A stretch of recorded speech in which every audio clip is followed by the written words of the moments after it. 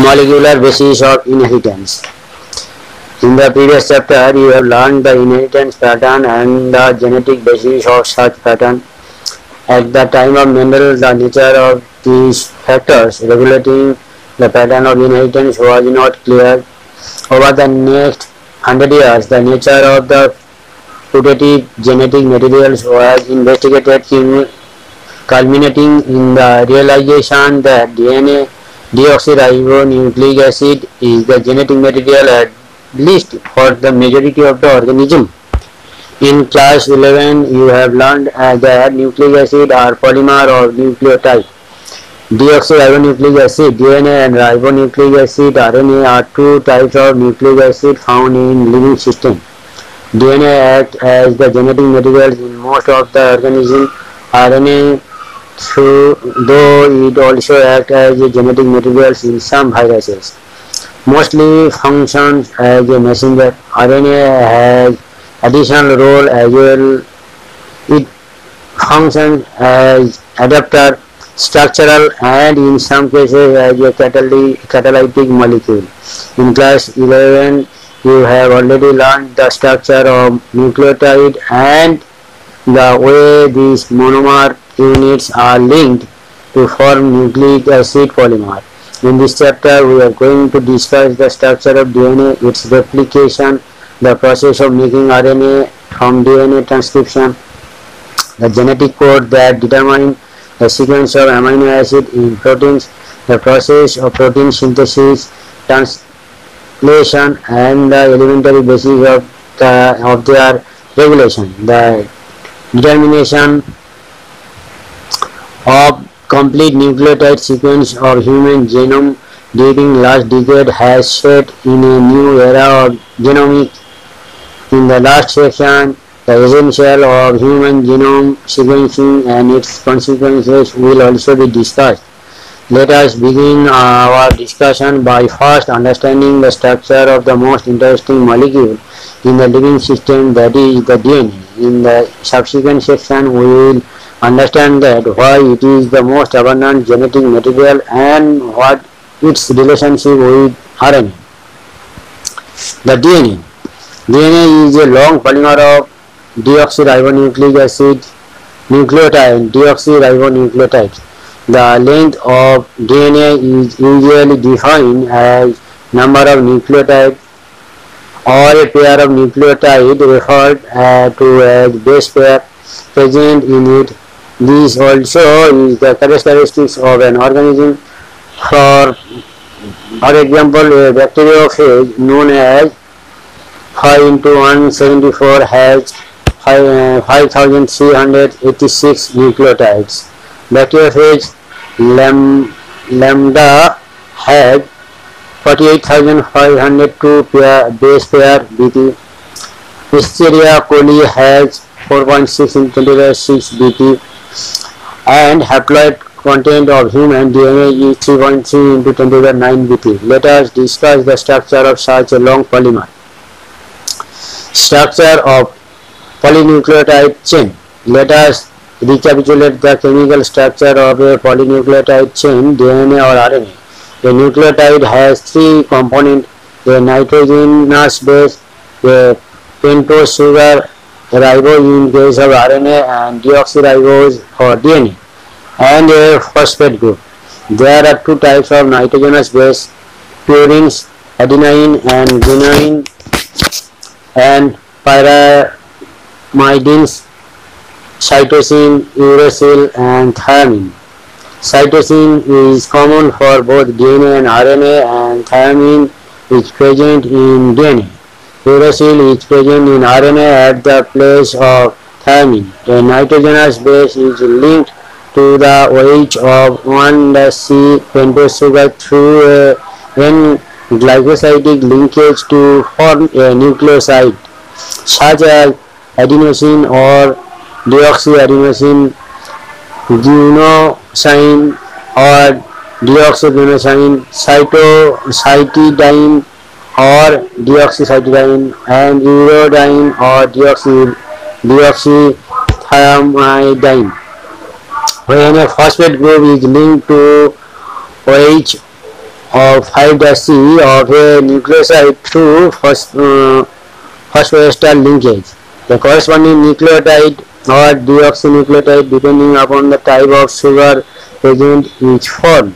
Two nucleosides are linked to 3-5 phosphodiester linkage to form a dinucleotide. More nucleotides can be joined in such a manner to form a polynucleotide chain. A polymer thus formed has at one end a free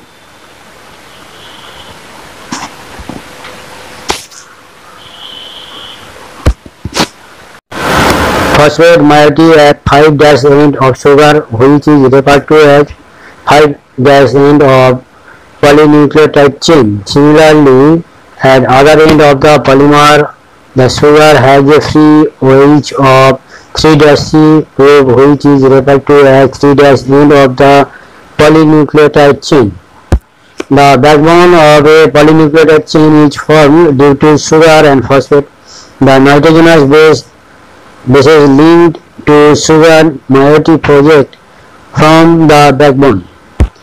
In RNA, every nucleotide residue has an additional OH group present at 2' position in the ribose.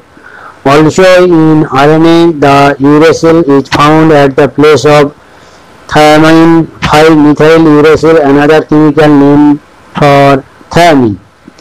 DNA as an acidic substance present in nucleus was first identified by Frederick Ncert in 1869. He named as nuclein. However, due to technical limitation in isolating such a long polymer intact, the elucidation of structure of DNA remained elusive for a very long period of time. It was only in 1953 that James Watson and Francis Crick, based on the X-ray diffraction data produced by Maurice Wilkins and Rosalind Franklin, proposed a very simple but famous double helix model for the structure of DNA. One of the hallmarks of their proposition was based pairing between two strands of polynucleotide chain. However, this proposition was also based on the observation of Erin Chargaff that for a double-stranded DNA, the ratio between adenine and thymine and guanine and cytosine are constant and equal 1. The base pairing confers a very unique property to the polynucleotide chains. They are said to be complementary to each other, and therefore if the sequence of bases in one strand is known, then the sequence in other strand can be predicted. Also, if each strand from a DNA, let us call it as a parental DNA, act as a template for synthesis of a new strand. The two double-stranded DNA, let us call them as daughter DNA, thus produced would be identical to the parental DNA molecule. Because of this, the genetic implication of the structure of DNA become very clear. The salient feature of the double helix structure of DNA are as follows. 1. It is made of two polynucleotide chain where the backbone is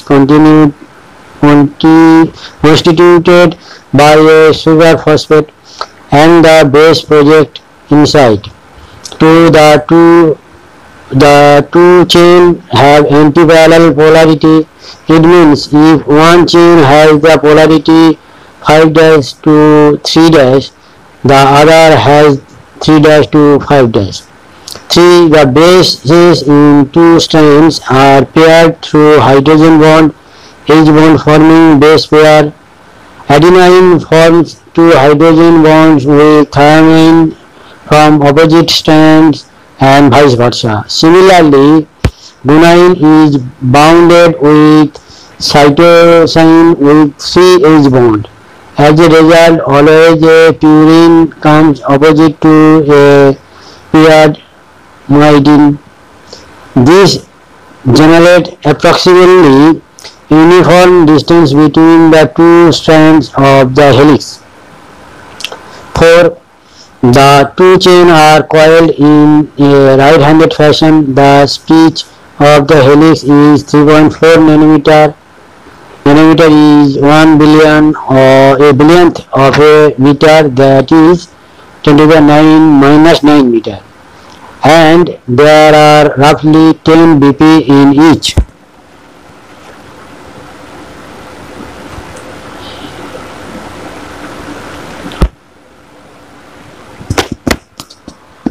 Turn.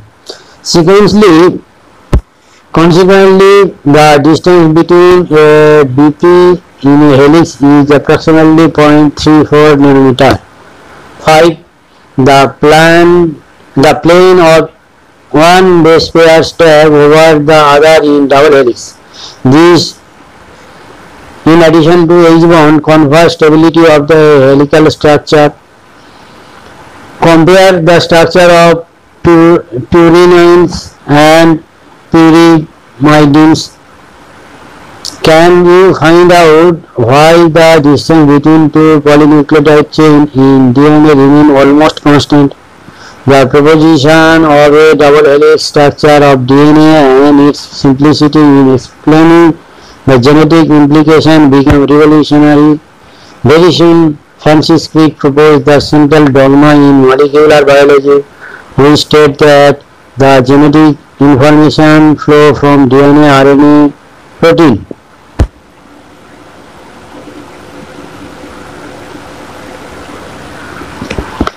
In some viruses, the flow of information is in reverse direction, that is, from RNA to DNA. Can you suggest a simple name of this process?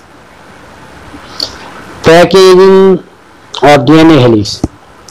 Taking the distance between two consecutive base pair as 0.34 nanometer, if length of DNA double helix in a typical mammalian cell is calculated simply by multiplying the total number of BP with the distance between two consecutive BP, that is 6.6 into 10 to the power 9 BP into 0.34 into 10 to the power minus 9 meter per BP.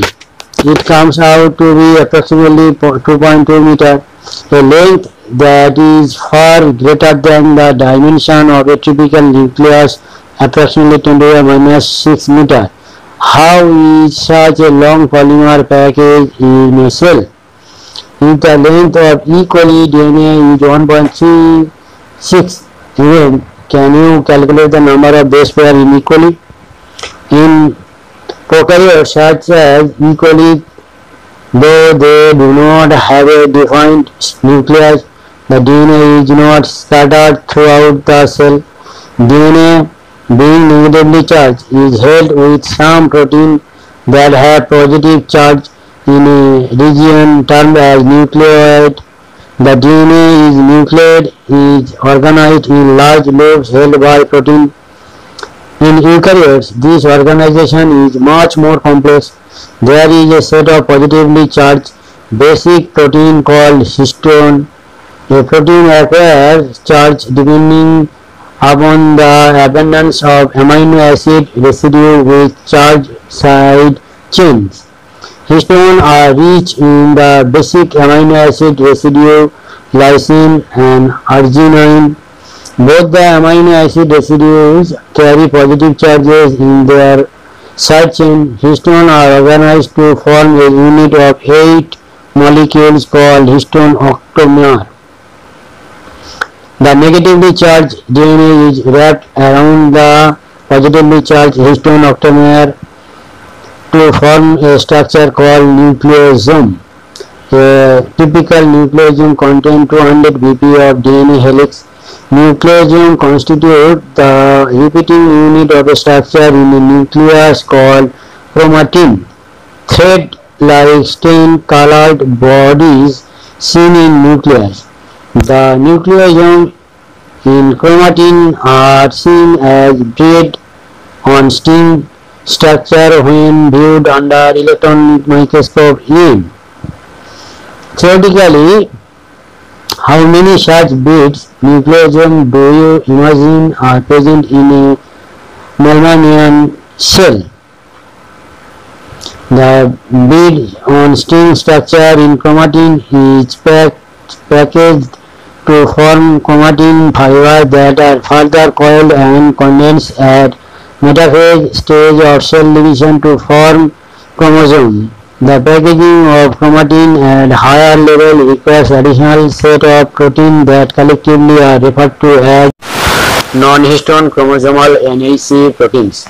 In a typical nucleus, some regions of chromatin are loosely packed and stain-like and are referred to as euchromatin. The chromatin that is more densely packed and stained dark are called the heterochromatin. Euchromatin is said to be transcriptionally active chromatin, whereas heterochromatin is inactive. The search for genetic materials. Even though the discovery of nuclein by Ncert and the proposition for principle of inheritance by Mendel were almost at the same time, but that the DNA acts as genetic material took long to be discovered and proven. By 1926, the quest to determine the mechanism for genetic inheritance had reached the molecular level. Previous discoveries by Gregor Mendel, Walter Sutton, Thomas Hunt Morgan, and numerous other scientists had narrowed the search to the chromosome located in the nucleus of the most cells. But questions of what molecule was actually the genetic material had not been answered. Transforming principle.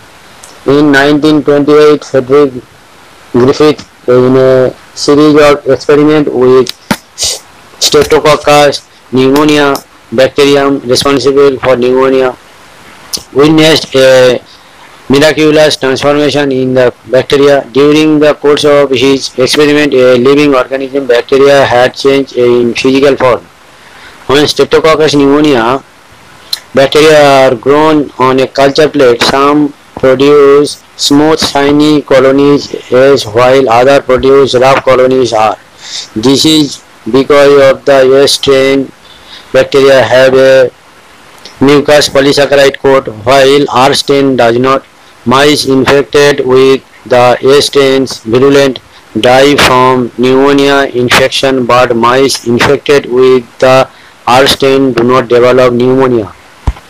A strain injected into mice dies.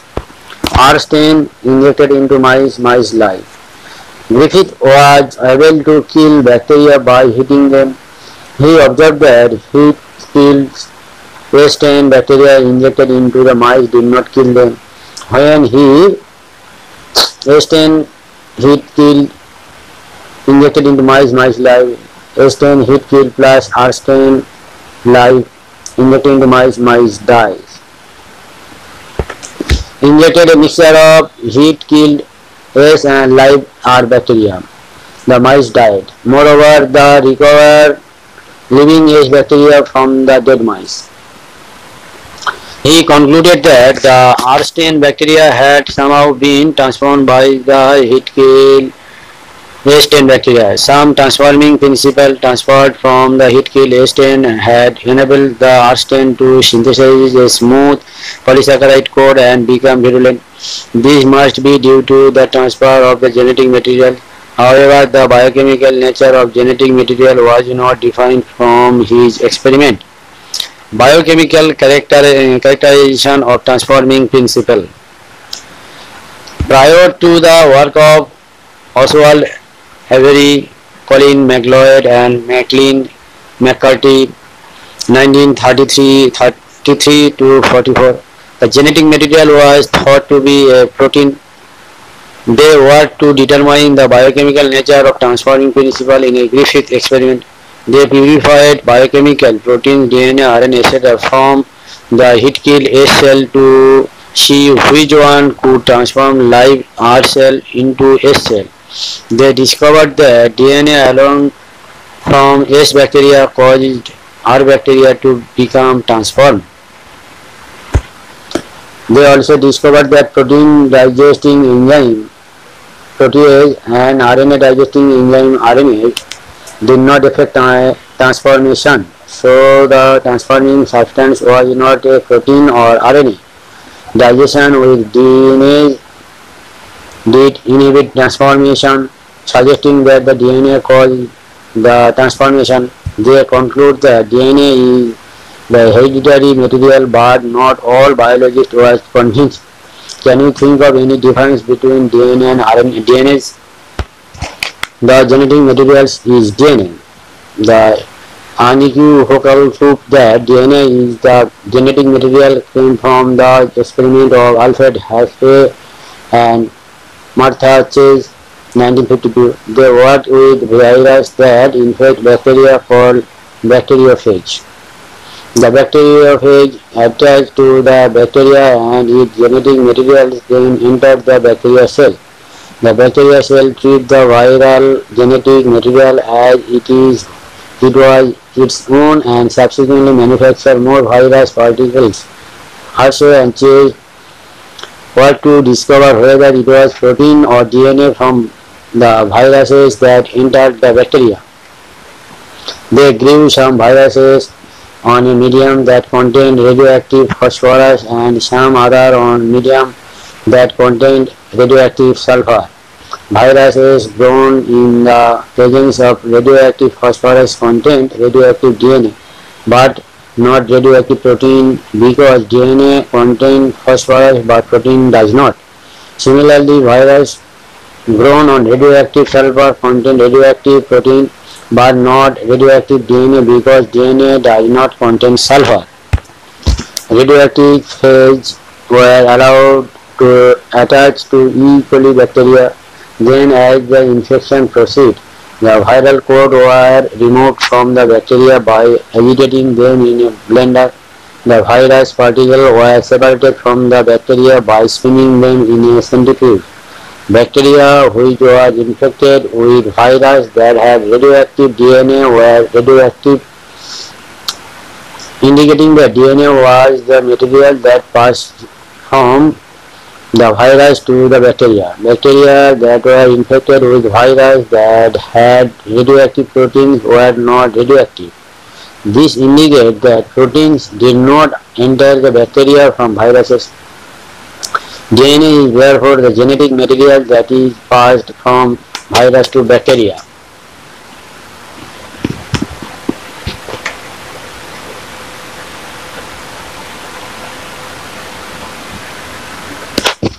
Properties of genetic materials, DNA versus RNA. From the foregoing discussion, it is clear that the debate between protein versus DNA as the genetic material was unequivocally resolved from Hershey's experiment. It became an established fact that it is DNA that acts as the genetic material. However, it subsequently became clear that in some viruses, RNA is the genetic material, for example, tobacco, mosaic virus, QV, bacteriophage, etc. Answer to some of the questions such as why DNA is the predominant genetic material, whereas RNA performs dynamic functions of messenger and adapter has to be found from the difference between chemical structure of the two nucleic acid molecules. Can you recall the two chemical differences between DNA and RNA?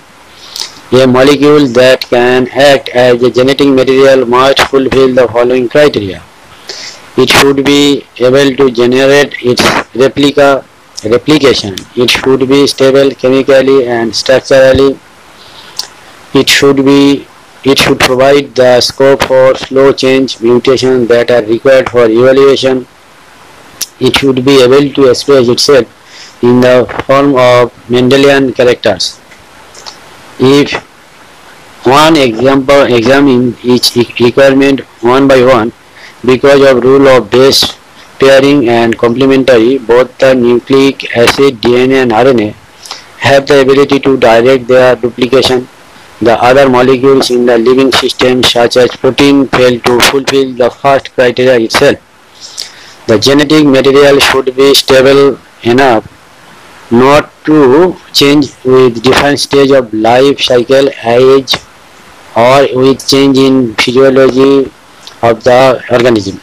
Stability as one of the properties of genetic material was very evident in Griffith's transforming principle itself, that heat, which killed the bacteria, at least did not destroy some of the properties of genetic materials. This now can easily be explained in the light of DNA, that the two strands being complementary, if separated by heating, come together when appropriate conditions are provided. Further, 2' OH group present at every nucleotide in RNA is a radioactive group and makes RNA liable and easily degradable. RNA is also now known to be catalytic, hence radioactive. Therefore, DNA chemically is less radioactive and structurally more stable when compared to RNA. Therefore, among the two nucleic acids, the DNA is a better genetic material. In fact, the presence of thymine at the place of uracil also confer additional stability of DNA. Detailed discussion about this requires understanding of the process of repair in DNA, and you will study the process in higher classes. Both DNA and RNA are able to mutate. In fact, RNA being unstable mutate at a faster rate. Consequently, viruses having RNA genome and having shorter lifespan mutate and evolve faster. RNA can directly code for synthesis of protein, hence can easily express the character. DNA, however, is dependent on RNA for synthesis of protein. The protein synthesizing machinery has evolved around RNA. The above discussion indicates that both RNA and DNA can function as genetic material, but DNA being more stable is preferred to storage of genetic information. For the transmission of genetic information, RNA is better. RNA world. From foregoing discussion, an immediate questions become evident: which is the first genetic materials. It shall be discussed in detail in the chapter on the chemical evaluation, but briefly we shall highlight some of the facts and points. RNA was the first genetic material. There is now enough evidence to suggest that essential life process such as metabolism, translation, splicing, etc. evolved around RNA. RNA used to act as genetic material as well as a catalyst. There are some important biochemical reactions in living systems that are catalyzed by RNA, catalyzed and not by protein enzyme, but RNA being a catalyst was reactive and hence unstable. Therefore, DNA has evolved from RNA with chemical modification that make it more stable. DNA being double-stranded and having complementary strand further resist changes by evolving a process of repair. Replication. While proposing the double helical structure of DNA, Watson and Crick had immediately proposed a scheme for replication of DNA. To quote their original statement, that is as follows: it has not escaped our notice that the specific pairing we have postulated immediately suggests a possible copying mechanism for the genetic material. Watson Crick, 1953. The scheme suggests that the two strands would separate and act as a template for synthesis of new complementary strands. After the completion of the replication, each DNA molecule would have one parental and one newly synthesized strand. This scheme was termed as semi-conservative DNA replication. The experimental proof. It is now proven that DNA replicates conservatively. It was shown first in Wisteria coli and subsequently in higher organisms such as plant and human cell. Matthew Michelson and Franklin Staffel performed the following experiment in 1958. 1. They grew E. coli in a medium containing ammonium chloride. 15N is a heavy isotope of nitrogen as the only nitrogen source for many generations. The result was that 15N was incorporated into newly synthesized DNA as well as other nitrogen containing compounds. These heavy DNA molecules could be distinguished from the normal DNA centrifugation in a cesium chloride density gradient. Please note that 15N is not a radioactive isotope and it can be separated from 14N only based on densities. 2. Then they transferred the cell into a medium with normal sodium ammonium chloride and took sample at various definite time interval as the cell multiplied and extracted the DNA that remained as the double-stranded helix. The various samples were separated independently on cesium chloride gradient to measure the densities of the DNA. Can you recall what centrifugal force is and think why a molecule with a higher mass or density would sediment faster? The results are shown in figure.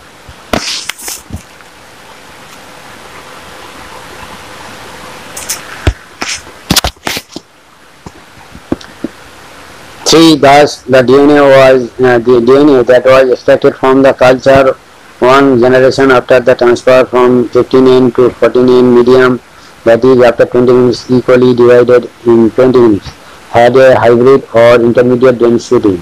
DNA extracted from the culture after another generation, that is after 40 minutes, second generation, was composed of equal amount of the hybrid DNA and of light DNA.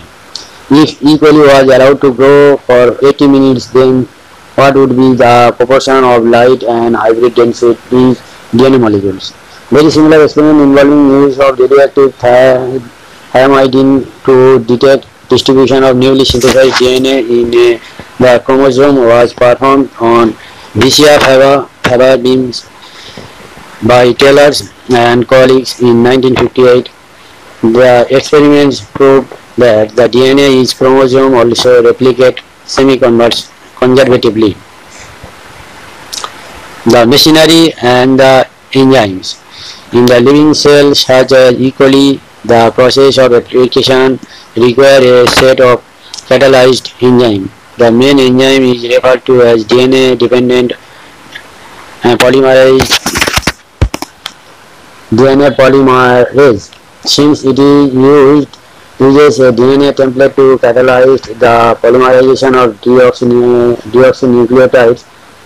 These enzymes are highly efficient enzymes as they have to catalyze polymerization of a large number of nucleotides in a very short time. Equally, that was only 4.6 × 10⁶ BP compared with human whose diploid content is 6.6 × 10⁹ BP. Complete the process of replication within 18 minutes. That means the average rate of polymerization has to be approximately 2000 BP per second. Not only do these polymerases have to be fast, but they also have to catalyze the reaction with high degree of accuracy. Any mistake during replication would result into mutation. Furthermore, energetically replication is a very expensive process. Deoxyribonucleosides triphosphate serve as dual purposes. In addition to acting as substrate, they provide energy for polymerization reaction. The two terminal phosphate in a deoxynucleoside triphosphate are high energy phosphate, same as in the case of ATP. In addition to DNA-dependent DNA polymerase, many additional enzymes are required to complete the process of replication with high degree of accuracy. For long DNA molecules, since the two strands of DNA cannot be separated in entire length due to very high energy requirement, the replication occurs within within a small opening of the DNA helix referred to as replication fork. The DNA-dependent DNA polymerization only in one direction, that is 5' to 3'. This creates some additional complication at the replicating fork. Consequently, on one strand, the template with polarity 3' to 5', the replication is continuous, while on the other, the template with polarity 5' to 3', it is discontinuous. The discontinuously synthesized fragments are later joined by the enzyme DNA ligase. The DNA polymerase on their own cannot initiate the process of replication. Also, the replication does not initiate randomly at any place in DNA. There is a definite region in E. coli DNA where the replication originates. Such regions are termed as origin of replication. Because of the requirement of the origin of replication, that a species of DNA is needed to be propagated during recombinant DNA procedures. Require a vector. The vector provides the origin of replication. Further, not every detail of replication is understood well. In eukaryotes, the replication of DNA takes place at S shape of the cell cycle. The replication of DNA and cell division cycle should be highly coordinated. A failure in cell division after DNA replication results into polyploidy, a chromosomal anomaly. You will learn the detailed nature of origin and the process occurring at this site in higher classes. Transcription. The process of copying genetic information from one strand of the DNA into RNA is termed as transcription. Here also, the principle of complementary govern the process of transcription, except the adenosine complements now form base pair with uracil instead of thymine. However, unlike in the process of replication, which once set in, the total DNA of an organism gets duplicated. In transcription, only a segment of DNA and only one of the strands is copied into RNA. This necessitates defining the boundaries that would demarc the origin, the region and the strand of DNA that would be transcribed. Why both the strands are not copied during transcription has the simple answer. First, if both strands act as a template, they would code for RNA molecule with different sequence. Remember, complementarity does not mean identical, and in turn, if they code for proteins, the sequence of amino acid in the protein would be different. Hence, one segment of the DNA would be coding for two different proteins, and this would complicate the genetic information transformation machinery. Second, the two RNA molecules, if produced simultaneously, would be complementary to each other, hence would form a double-stranded RNA. This would prevent RNA from being translated into protein, and the exercise of transcription would become a futile one. Transcription unit. A transcription unit in DNA is defined primarily by the three regions in the DNA: a promoter, to the structural gene, a terminator. There is a convention in defining the two strands of the DNA in the structural gene of transcription unit. Since the two strands have opposite polarity and the DNA dependent RNA polymerase, also catalyze the polymerization in only one direction, that is 5' to 3'. The strand that has the polarity 3' to 5' act as a template and is also referred to as template strand. The other strand, which has the polarity 5' to 3' and the sequence same as RNA except thymine at the place of uracil, is displaced during transcription. Strangely, this strand, which does not code for anything, is referred to as coding strand. All the reference point while defining a transcription unit is made with coding strand.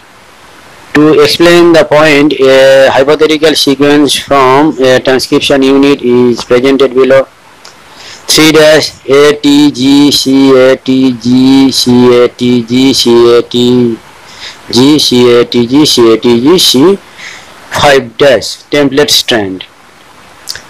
5' TACG TACG TACG TACG TACG TACG G 3' coding strand. Can you now write the sequence of RNA transcript from the above DNA?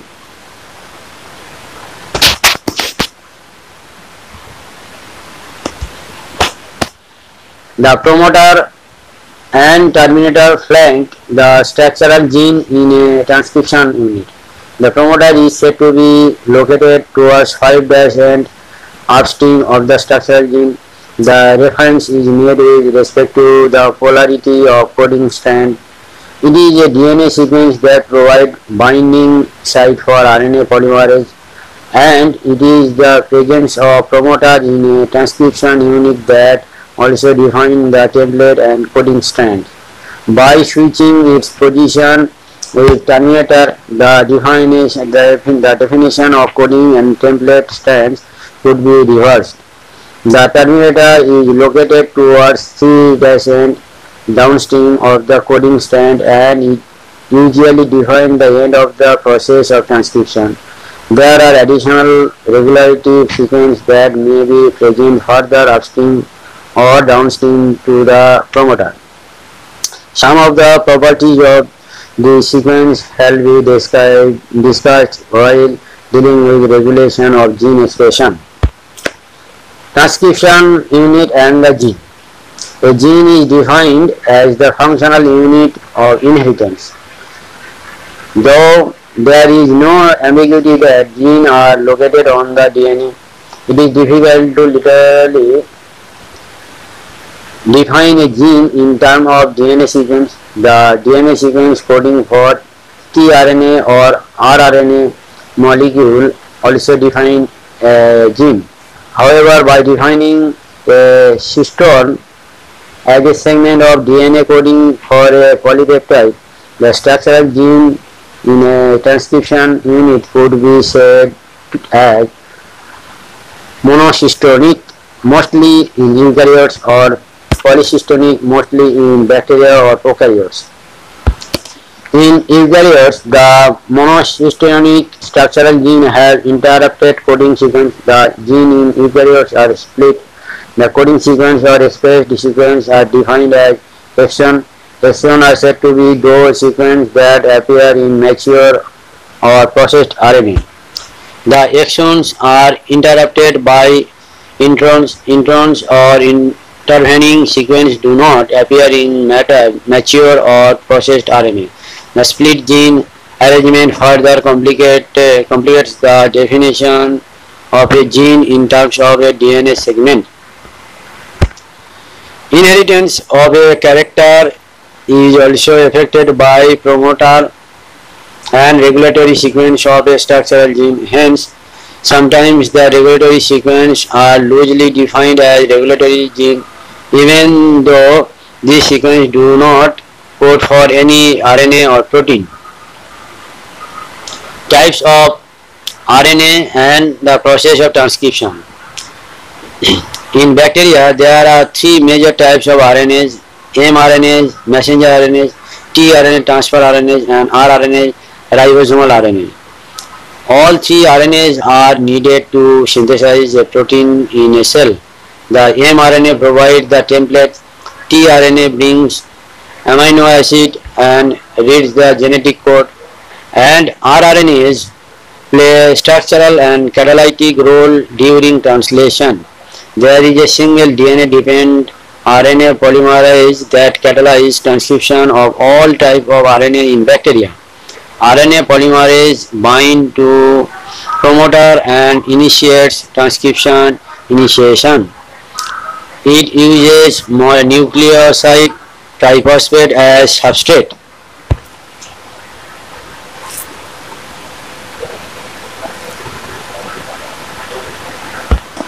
And polymerizes in a template dependent fashion followed the rule of complementarity. It somehow also facilitates opening of the helix and the continued elongation. Only a short stage of RNA remains bound to the enzyme. Once the polymerase reaches the terminator region, the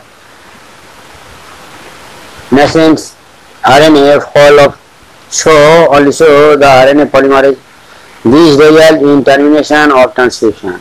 And intriguing questions is that how is the RNA polymerase able to catalyze all the three steps, which are initiation, elongation and termination. The RNA polymerase is only capable of catalyzing the process of elongation. It associates transiently with initiation factor sigma and termination factor rho to initiate the terminate the transcription respectively. Association with this factor alter the specificity of the RNA polymerase to either initiate or terminate. In bacteria, since the mRNA does not require any processing to become active, and also since the transcription and translation take place in the same compartment, there is no separation of cytosol and nucleus in bacteria. Many times the translation can begin much before the mRNA is fully transcribed. Consequently, the transcription and translation can be coupled in bacteria. In eukaryotes, there are two additional complexities. One, there are at least three RNA polymerases in the nucleus in addition to the RNA polymerase found in the organella. There is a clear-cut division of labor. The RNA polymerase 1 transcribes rRNAs.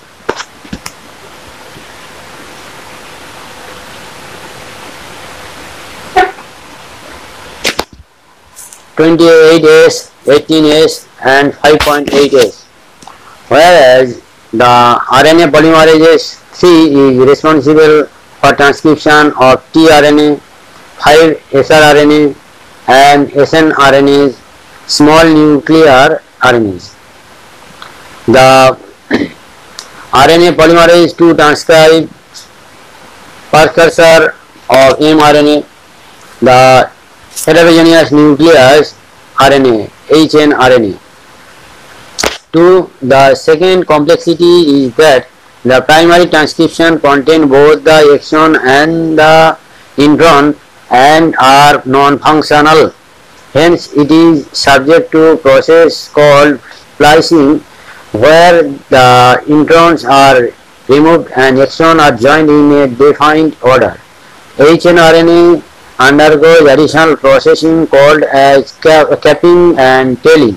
In capping, an unusual nucleotide methyl gluconosine triphosphate is added to the 5' end of hnRNA. In tailing, adenylate residue 200 to 300 are added to at 3' end in a template independent manner.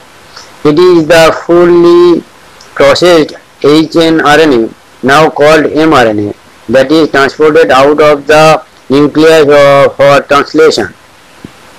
The significance of such complexities is now beginning to be understood. The split gene arrangement represents probably an ancient feature of the genome. The presence of introns is reminiscent of antiquity, and the process of splicing represents the dominance of RNA world. In recent times, the understanding of RNA and RNA-dependent processes in the living system have assumed more importance. Genetic code. During replication and transcription, a nucleic acid was copied to form another nucleic acid. Hence, these processes are easy to conceptualize on the basis of complementarity.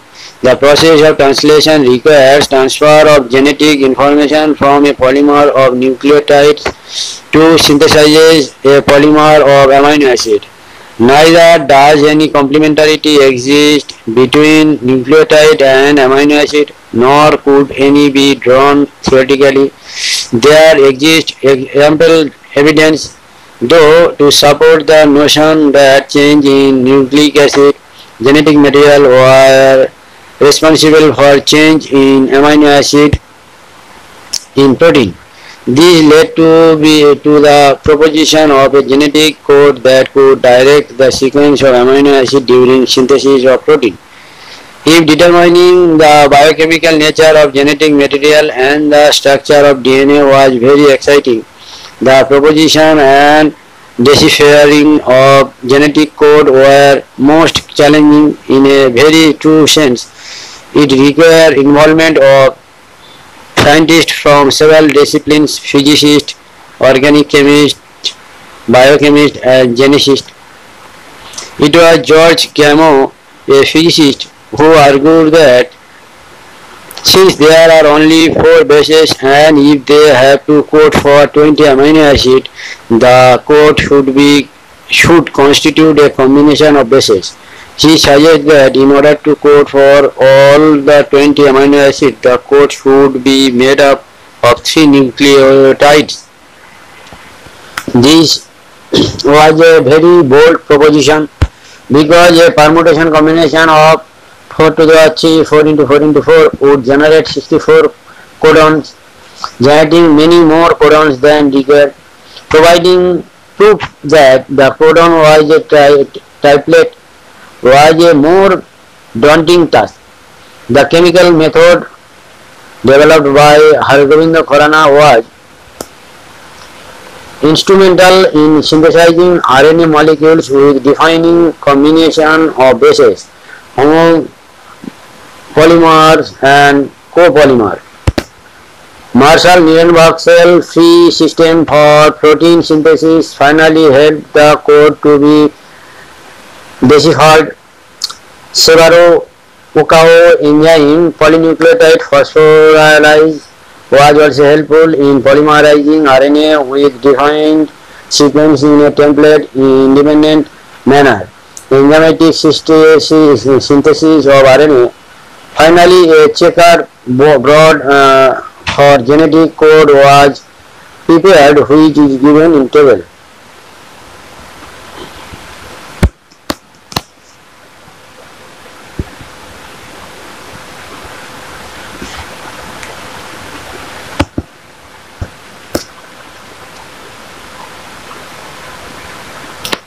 The salient features of genetic codes are as follows. 1. The codon triplet. 61 codon code for amino acid and 3 codons do not code for any amino acid, hence they function as stop codon. 2. Some amino acids are coded by more than one codon, hence the code is degenerate. 3. The codon is read in mRNA in a continuous fashion. There are no punctuation. 4. The code is nearly universal. For example, from bacteria to human, UUU would code for phenylalanine pH. Some exceptions of this rule have been found in mitochondrial codon and in some protozoans.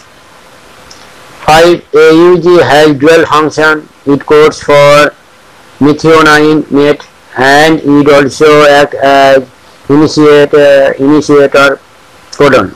6. UAA, UAG, UGA are stop terminator codon. If following is the sequence of nucleotide in mRNA, predict the sequence of amino acid coded by it. Take help of the checkboard. A U G U U U U U C U U C U U U U U U U C. Now try the opposite. Following is the sequence of amino acid coded by an mRNA. Predict the nucleotide sequence in the RNA. Met F. Do you face any difficulty in predicting the opposite? Can you now correlate which now properties of genetic code you have learned? Mutation and genetic code.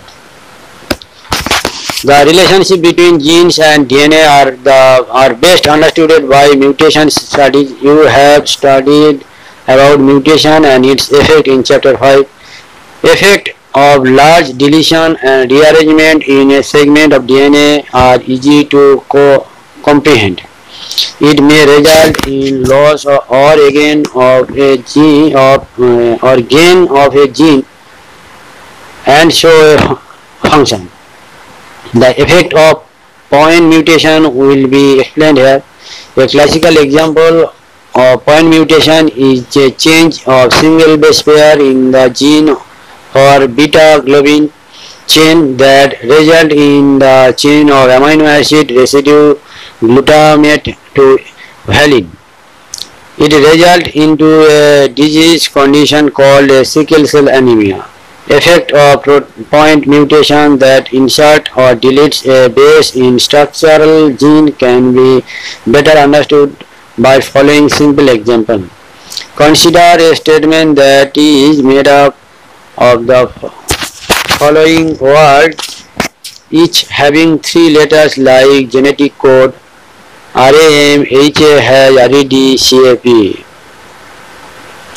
If we insert a letter B in between HAS and RED, the rearrangement of the statement it would read as follows: Ram has BRE DCAP.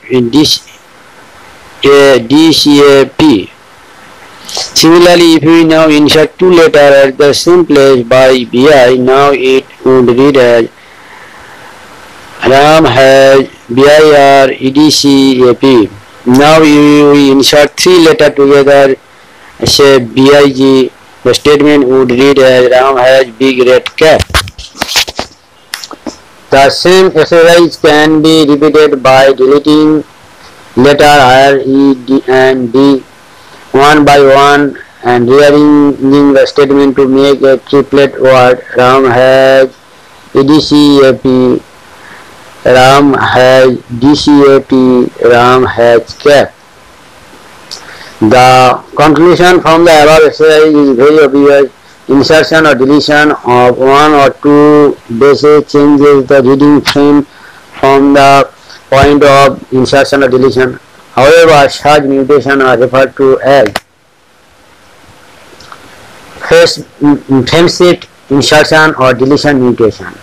Insertion or deletion of 3 or its multiple bases insert or delete in 1 or multiple codon, hence 1 or multiple amino acid, and reading frame remain unaltered from that point onwards. tRNA, the adapter molecule. From the very beginning of the proposition of code, it was clear to Francis Crick that there has to be a mechanism to read the code and also to link it to the amino acid, because amino acid have no structural specialties to read the code uniquely. The postulated the presence of an adapter molecule that would on one hand read the code and on other hand would bind to specific amino acid. The tRNA, then called sRNA, soluble RNA, was known before the genetic code was postulated. However, its role as an adapter molecule was assigned much later. tRNA has an anticodon loop that has bases complementary to the code, and it also has an amino acid acceptor end to which it binds to amino acid.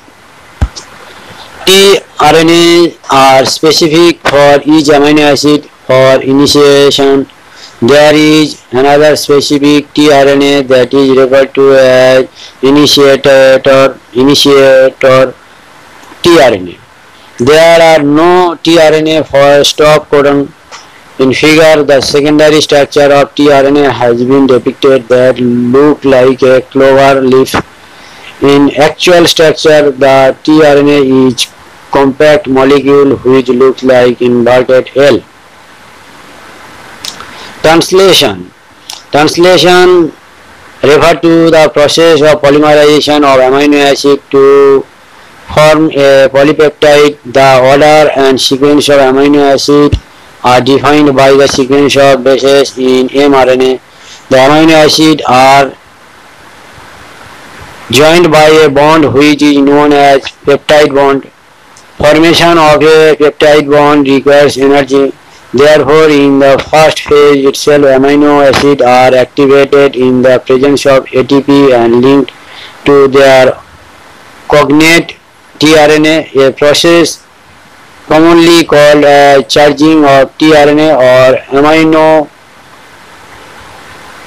acylation of tRNA. To be more specific, if two charged tRNAs are brought close enough, the formation of peptide bond between them would be favored energetically. The presence of a catalyst would enhance the rate of peptide bond formation. The cellular factory responsible for synthesizing protein is the ribosome. The ribosome consists of structural RNAs and about 80 different proteins.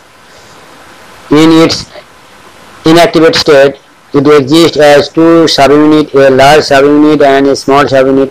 When the small subunit encounter an mRNA, the process of translation of mRNA to protein begins. There are two sites in the large subunit for subsequent amino acid to bind to and thus be close enough to each other for formation of a peptide bond. The ribosome also acts as a catalyst. 23S RNA in bacteria is the enzyme ribosome for formation of peptide bond. The translation unit in mRNA is the sequence of RNA that is flanked by the start codon AUG and the stop codon and code for a polypeptide. And mRNA also has some additional sequences that are not translated and are referred as untranslated region UTR. The UTR are present at both 5' end before start codon and at 3' end after stop codon. They are required for efficient translation process. For initiation, the ribosome binds to the mRNA at the start codon AUG that is recognized only by the initiator tRNA. The ribosome proceeds to the elongation phase of the protein synthesis.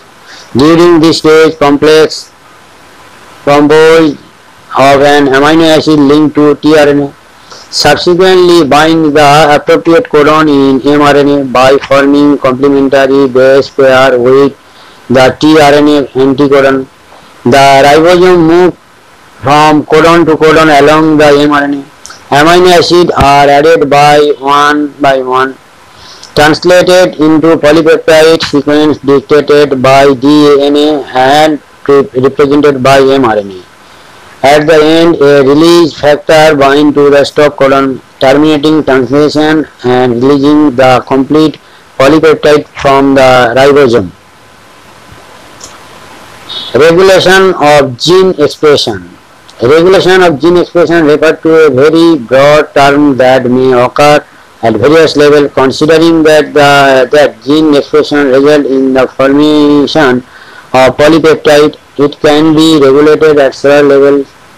In eukaryotes, the regulation could be exerted at one transcriptional level, formation of primary transcript; 2. Processing level, regulation of splicing; 3. Transport of mRNA from nucleus to the cytoplasm; 4. The genes in a cell are expressed to perform a particular function or a set of functions.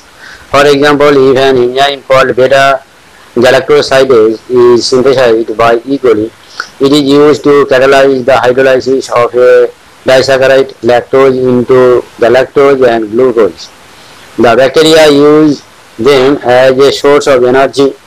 Hence, if the bacteria do not have lactose around them to be utilized for energy source, they would no longer require the synthesis of the enzyme beta galactosidase. Therefore, in simple terms, it is metabolic, physiological, or environmental conditions that regulate the expression of genes. The development and differentiation of embryo into adult organism are also a result of coordinated regulation of expression of several sets of genes. In prokaryotes, control of the rate of transcriptional initiation is the predominant site for control of gene expression. In a transcription unit, the activity of RNA polymerase at a given promoter is in turn regulated by interaction with accessory proteins, which affect its ability to recognize start site. Regulated by interaction with accessory protein, which affect its ability to recognize start site. These regulatory proteins can act both positively activators and negatively repressor. The accessibility of promoter region of the prokaryotic DNA is in many cases regulated by the interaction of proteins with sequence termed operators. The operator region is adjacent to the promoter element in most operons, and in most cases the sequence of the operator bind a repressor protein. Each operon has its specific operator and specific repressor. For example, lag operator is present only in lag operon and it interacts specifically with lag repressor only. Lag operon. The elucidation of the lag operon was also a result of a close association between geneticist Francois Jacob and a biochemist Jack Monod. They were the first to elucidate a transcriptionally regulated system. In lag operon, here lag referred to lactose. A polycystonic structural gene is regulated by a common promoter and regulatory gene. Such arrangement is very common in bacteria and is referred to as operon. To name few such examples: lag operon, TRP operon, RA operon, His operon, Val operon, etc. The lag operon consists of one regulatory gene, the I gene. Here the term I does not refer to inducer, rather it is derived from the word inhibitor, and three structural genes Z, Y and A. The I gene codes for the repressor of the lag operon. The Z gene code for beta galactosidase, which is primarily responsible for hydrolysis of the disaccharide lactose into its monomeric units, galactose and glucose. The Y gene code for permease, which increases permeability of the cell to beta-galactosidase. The A gene encodes a trans-acylylase. Hence, all the three genes produced in leg operon are required for metabolism of lactose. In most other operon as well, the genes present in the operon are needed together to function in the same or related metabolic pathway.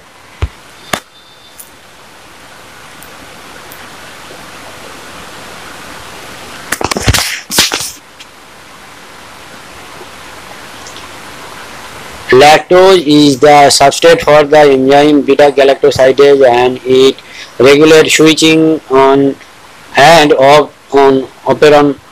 Hence, it is termed as inducer.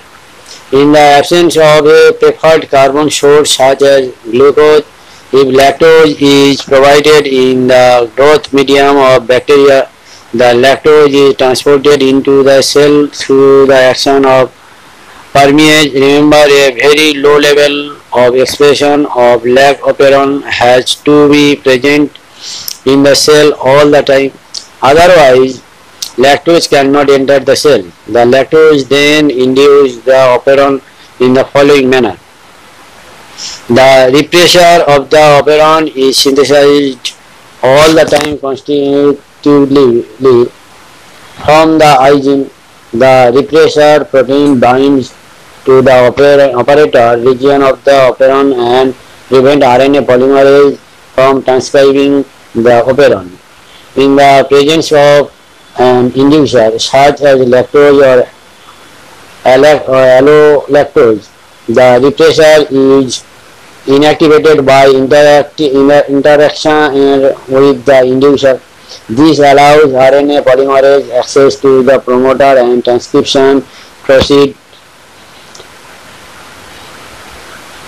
Essentially, regulation of lag operon can also be visualized as regulation of enzyme synthesis by its substrate. Remember, glucose or galactose cannot act as inducer for lag operon.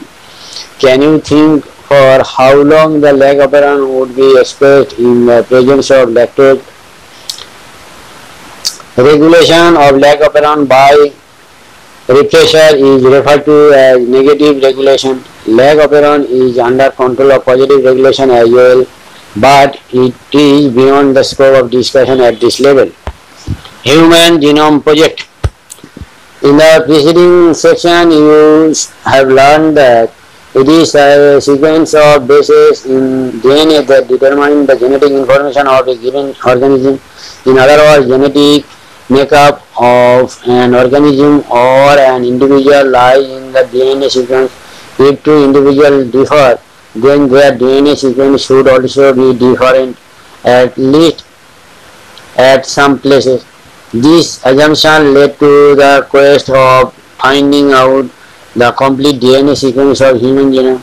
With the establishment of genetic engineering techniques where it was possible to isolate and clone any piece of DNA and availability of simple and fast technique for determining DNA sequences, a very ambitious project of sequencing human genome was launched in the year 1990. Human Genome Project HGP was called a mega project. You can imagine the magnitude and requirement for the project if we simply define the aims of the project as follows.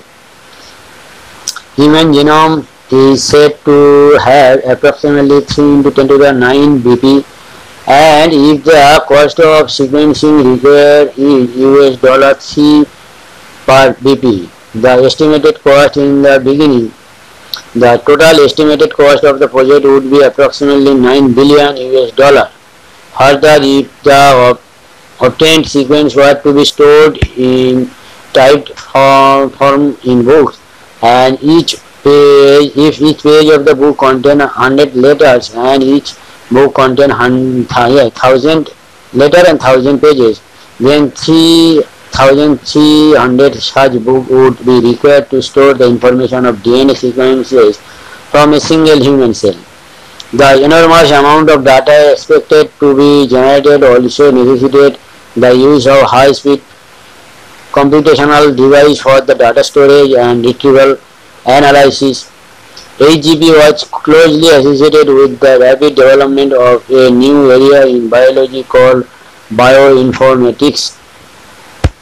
Goal of HGP. Some of the important goals of the HGP were as follows. 1. Identify all approximately 20,000 to 25,000 genes in human DNA. 2. Determine the sequence of the 3 billion chemical base pairs that make up human DNA. 3. Store this information in database. 4. Improve tool for data analysis. 5. Transfer related technology to the other sectors such as industries. 6.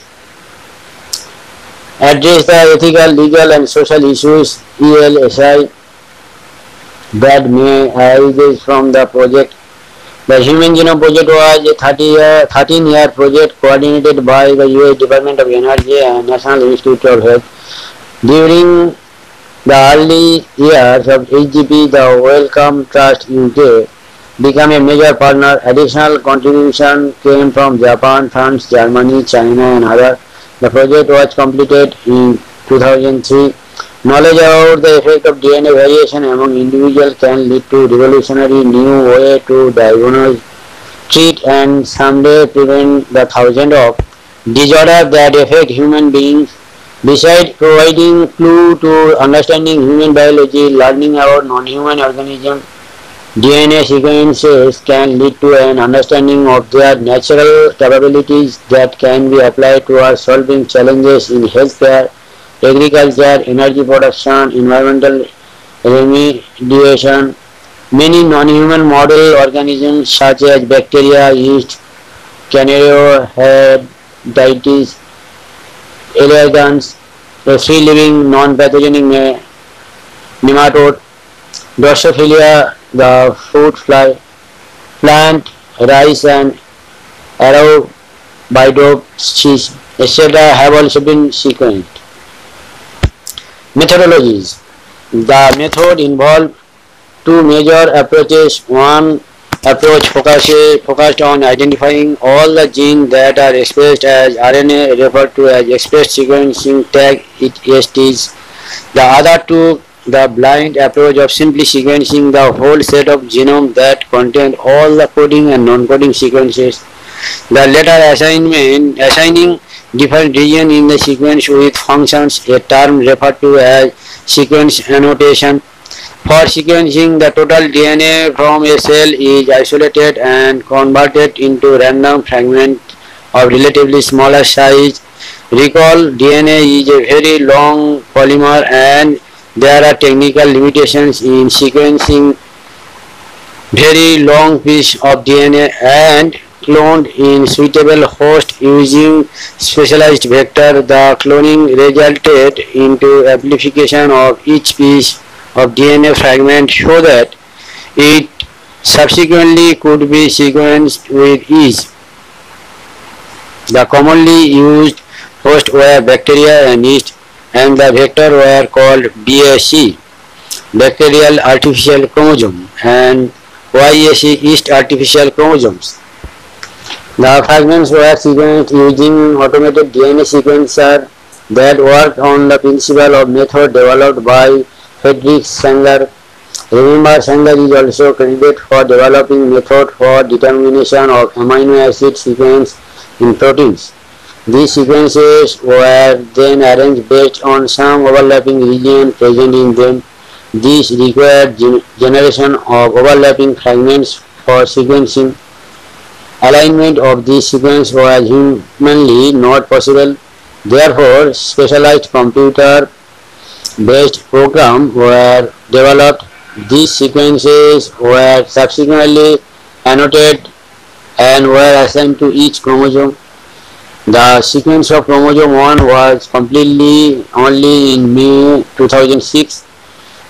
This was the last of the 24 human chromosomes, 22 autosomes, and XY to be sequenced.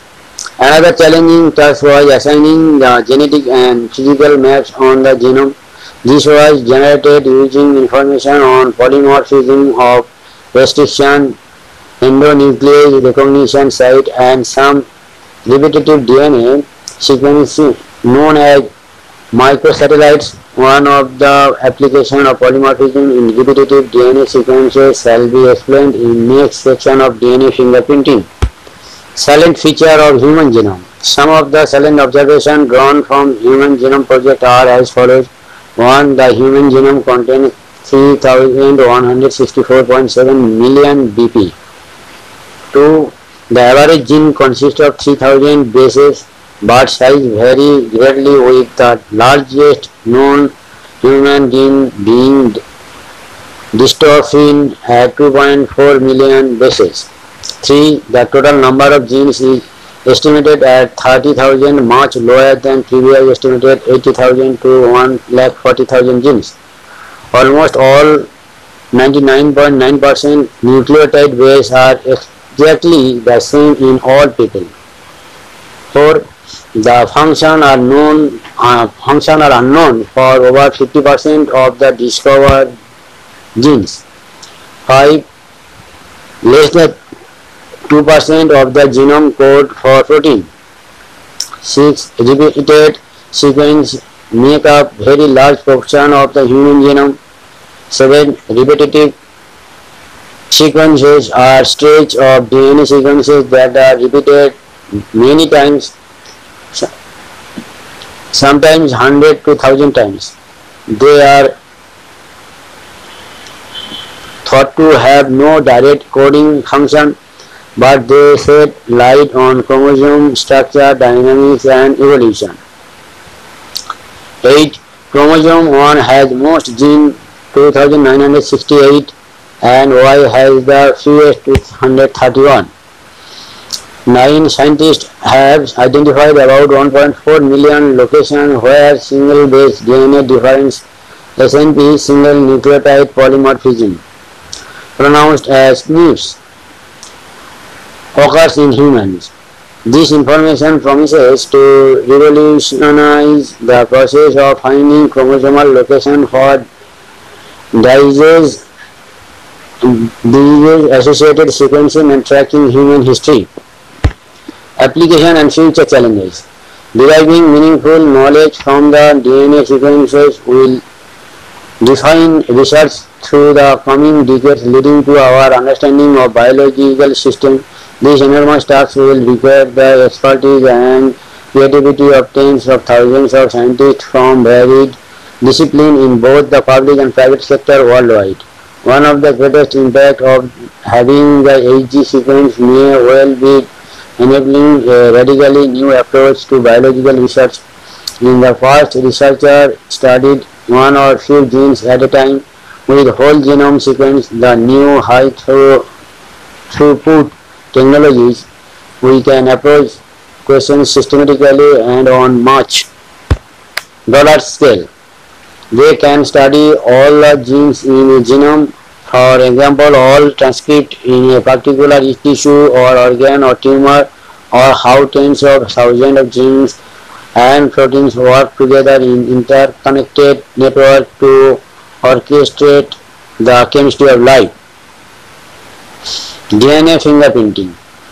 As stated in the preceding section, 99.9% of base sequence among humans is the same. Assuming human genome has 3 into 10 to the 9 BP, in how many base sequences would be differences? It is these differences in sequence of DNA which make every individual unique in their phenotypic appearance. If one aims to find out genetic differences between two individuals or among individuals of a population, sequencing of DNA every time would be a daunting and expensive task. Imagine trying to compare two sets of 3 into 10 to the 6 base pair. The DNA fingerprinting is a very quick way to compare the DNA sequencing of any two individuals. DNA fingerprinting involved identifying differences in some specific region of DNA sequencing called as repetitive DNA. Because in this sequence a small stage of DNA is repeated many times. These repetitive DNA are separated from bulk genomic DNA as different peak during density gradient centrifugation. The bulk DNA form a major peak and the other small peak are referred to as satellite DNA. Depending on the base composition, a T-rich or GC-rich length of segments, length of segment and number of repetitive units, the satellite DNA is classified into many categories such as microsatellite, mini-satellite, etc. These sequences normally do not code for any proteins, but they form a large portion of human genome. These sequences show how high degree of polymorphism and form the basis of DNA fingerprinting. Since DNA from every tissue such as blood, hair follicle, skin, bone, saliva, sperm, etc. from an individual show the same degree of polymorphism, they become very useful identification tool for forensic application. Further, as the polymorphism are inheritable from parents to children, DNA fingerprinting is the basis of paternity testing in case of disputes. As polymorphism in DNA sequences is the basis for genetic mapping of human genome as well as of DNA fingerprinting, it is essential that we understand that DNA polymorphism means in simple terms. Polymorphism variation at genetic level arises due to mutation. Recall different kind of mutation and their effect that you have already studied in chapter 5 and the preceding section in this chapter. New mutation may arise in an individual either in somatic cell or in the germ cells that generate gametes in sexually reproduced organism. If a germ cell mutation does not seriously impair individual's ability to have offspring who can transmit the mutation, it can spread to the other member of population through sexual reproduction. Allelic, again recall the definition of allele from chapter 5. Sequences variation has traditionally been described as DNA polymorphism. If more than one variant allele at a locus occur in human population with a frequency greater than 0.01, in simple terms, if an inheritable mutation is observed in a population at high frequency, it is referred to as DNA polymorphism. The probability of such variation to be observed in non-coding DNA sequences would be higher as mutation in the sequences may not have any immediate effect or impact in an individual's reproductive ability. These mutations keep on accumulating generation after generation. The form of this basis of variability or polymorphism. There is a variety of different types of polymorphism ranging from single nucleotide changes to very large-scale changes. For evolution and specialization, such polymorphism play a very important role, and you will study this in detail at the higher classes. The techniques of DNA fingerprinting was initially developed by Eric Jeffries. He used a satellite DNA as probe that show very high degree of polymorphism. It was called a variable number of tandem repeated VNTR. The technique as used earlier involved southern blot hybridization using a radio-labeled VNTR as a probe. It included 1. Isolation of DNA to digestion of DNA by restriction endonucleases. 3. Separation of DNA fragments by electrophoresis. 4. Transferring, blotting or separated DNA fragments to synthetic membranes such as nitrocellulose or nylon. 5. Hybridization using labeled Ncert probe. And 6. Detection of hybridized DNA fragments by autoradiography. A schematic representation of DNA fingerprinting is shown in figure. The Ncert belongs to a class of satellite DNA referred to as mini satellite. A small DNA sequence is arranged tandemly in many copy number. The copy number varies from chromosome to chromosome in an individual. The number of repeats show very high degree of polymorphism. As a result, the size of Ncert varies in size from 0.1 to 20 kb. Consequently, after hybridization with Ncert probe, the autoradiogram gives many bands of differing size.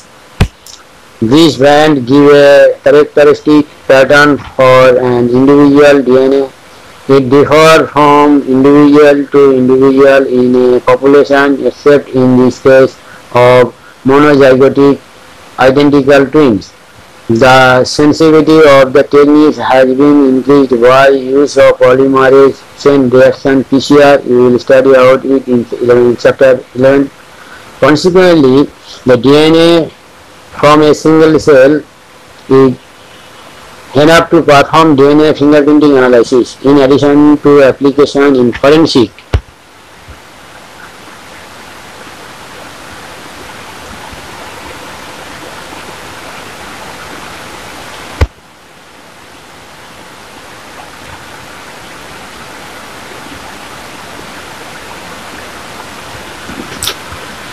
Science, it has much wider applications such as determining population and genetic diversities.